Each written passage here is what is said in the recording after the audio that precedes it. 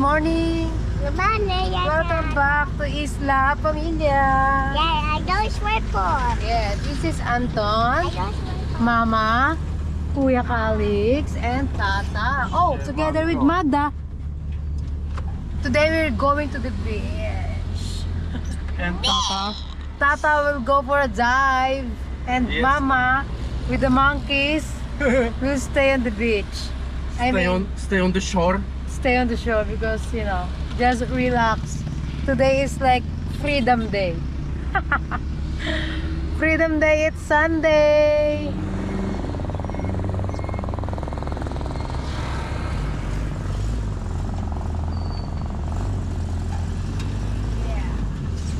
Right on. If you like to record something, it's not good because of the wind. Oh, I will record. Okay, bardzo dobrze. Idziemy, Brenda. Jedziemy!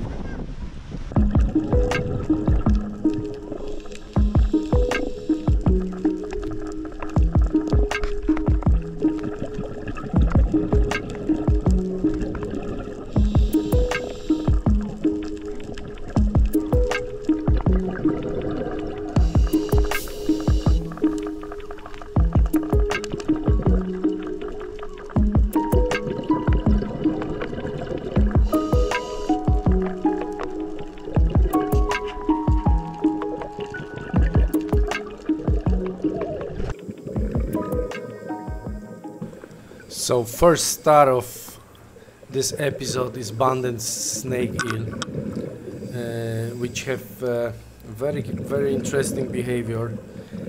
It's called Batesian mimicry. So he pretend he's a banded sea snake in the look and also in the behavior. He moves like a banded sea snake and looks like it. So thanks to this, he feels like safe during the day. He can hunt, look for food easy, and mainly all other eels they stay in the hideouts during the days.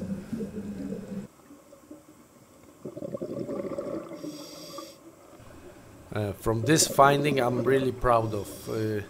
This is a Costa Ciela species. I cannot identify it like clearly, but it's so beautiful. So it's like a cousin of Sean the sheep. And this guy here was like less than 1 centimeter in length, maybe like 8 millimeters, something like that, and very beautiful colors and kinda, you know, like a brocat thing on it. Amazing.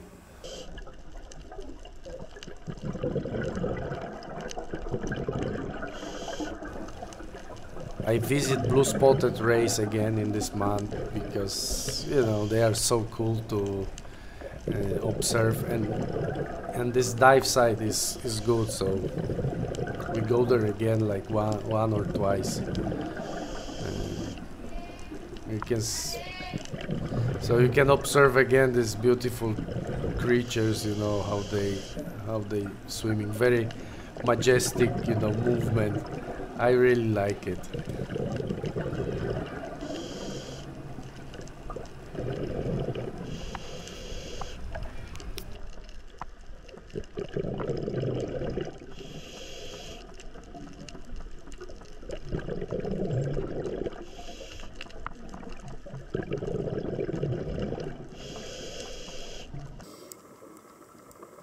And another ornate ghost pipefish, but this time she have also like interesting colors, you know, because at the back of her is like a old coconut tree. So you can see, guys, she's like dark red, white, just like the surroundings. And this one have a sack full of eggs. You can see this at the zoom. So there will be more ghost pipe fishes soon. Oh, just right here you can see the eggs. She's incubating.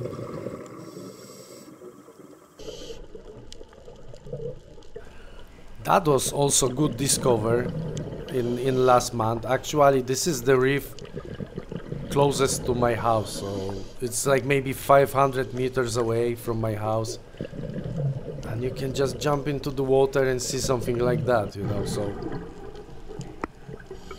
really good findings of September, yeah.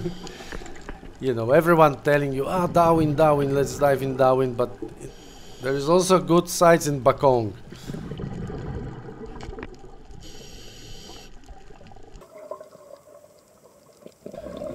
This is probably Hypsilodoris buloki. That's what we think. I also consult this with Critter Hunter, and he said probably it's Hypsilodoris buloki. I found it also on the reef next to my house, about 27 meters deep. Very beautiful nudibranch, you know. Nice, really nice finding. Next to my house I also found this beautiful, huge, old green sea turtle, which don't give a shit about my presence around him, you know. He was like not stressed at all, and I could approach really close to him. Probably like 80 years old or more, you know. His head was the size of the human head, you know. Very big guy. And here you can see some commensal shrimp, which mainly living on the starfishes. You know, like normally they look like some tiny brown reddish thing, yeah? Because they have like around 5 millimeters or even maybe less sometimes. But when you zoom it, they really look amazing. As well like the starfish itself, you know.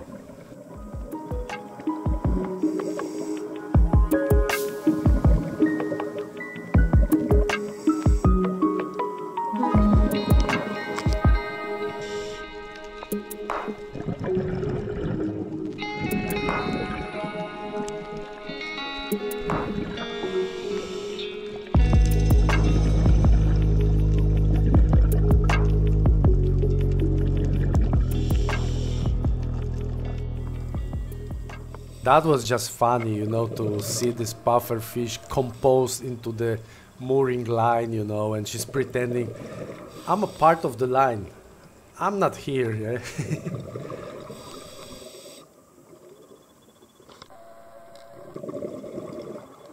And this is also cool looking nudibranch. It's Indian nudibranch, Caloria indica.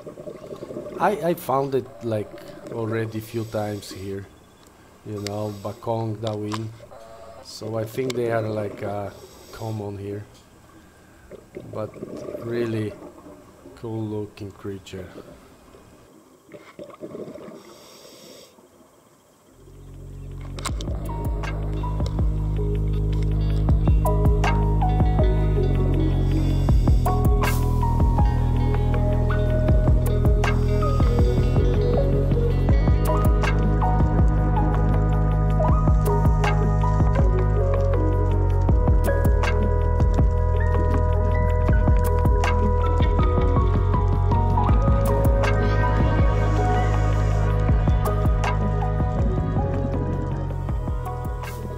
Yeah, and these two yellow clown gobies, you know, they made my night dive.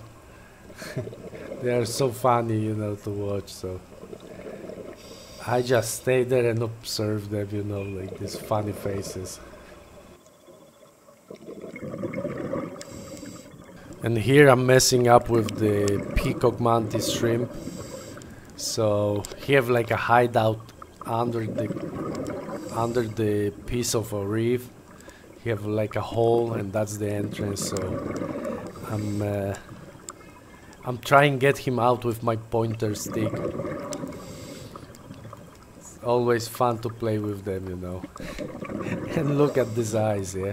Probably the most sophisticated eyes in the animal world, you know. They can look 360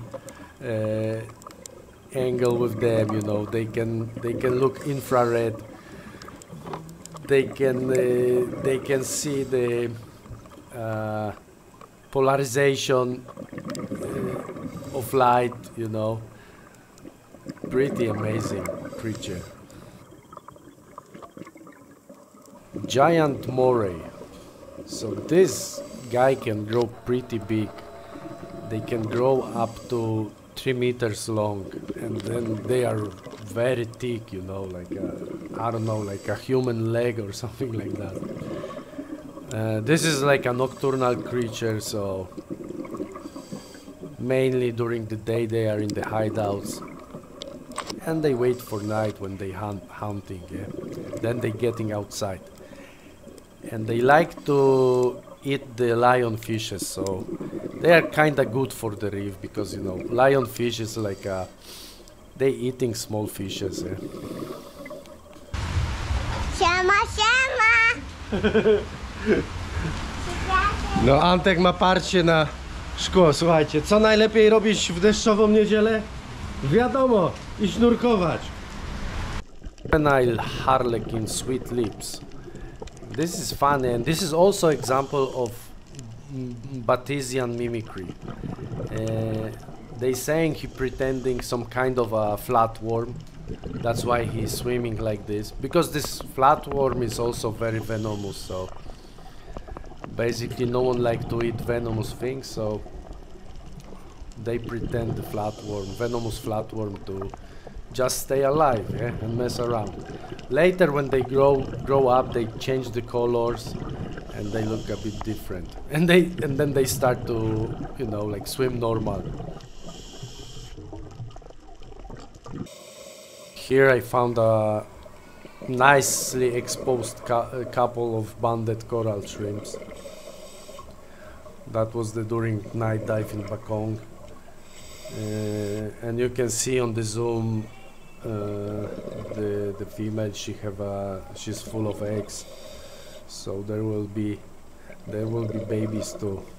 Yeah, that's the one with the eggs inside. So nice observation too.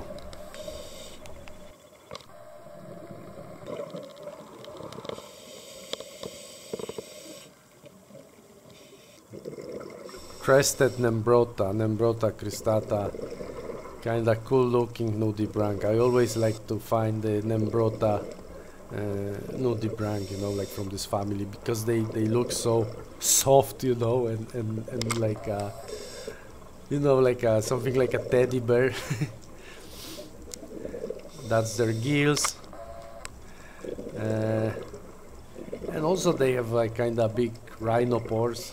So that's their horns, which they can smell and feel the water. And this boxfish, later when she grow up, she will become like a cowfish. So that's the juvenile version. And she ran away. That's the Gymnodoris subflava, kinda cool looking nudibranch also, with the gills which looks like a hoof shape, and the body is a bit transparent, so you can see the insides. Also nice finding, I think. Barred fin moray. This guy growing up to 1 meter, so not so huge as the giant moray eel. I play with her a little bit with my pointing stick, but she's not so horny to get out from the hideout, you know. It was during the day, so she don't like to get out.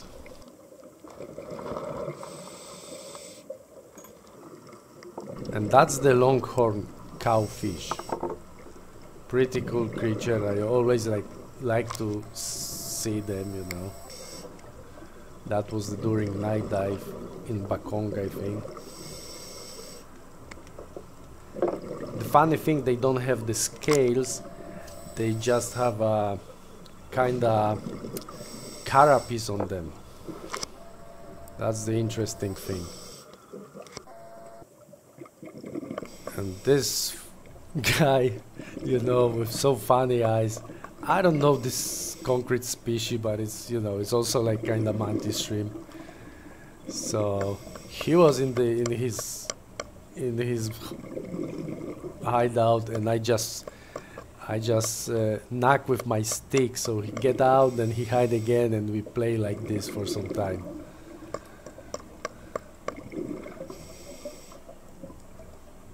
Funny thing.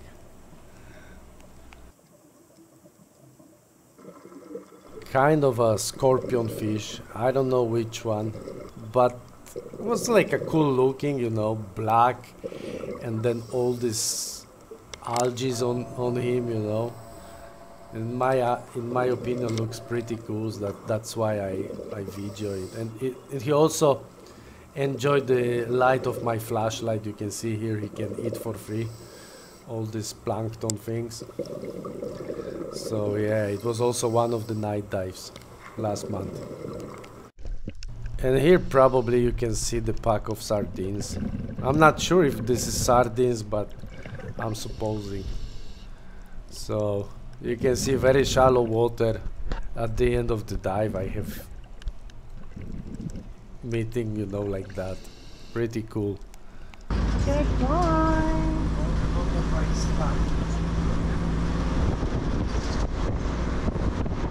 Where is the checkpoint? Over there. There, they turning green. Okay, stop it. Oh yeah. So overload. No, it's not overload. No one is on the roof. Yeah. It's That's actually not yet overload, guys. We don't consider this as a overload. This is like a normal thing. Right? There is still a space on the top. 20 peso per head. Hindi mo na. But this is like an army checkpoint. What's Well- Kumelek, babe? This is like the place where the politics is. Oh, I don't know what is this. Checking the cars. Motorbikes. So now it's for the car, di ba ka? You have license? Of course. I have license. You want to stop over and ask them what is going on here? What is this for?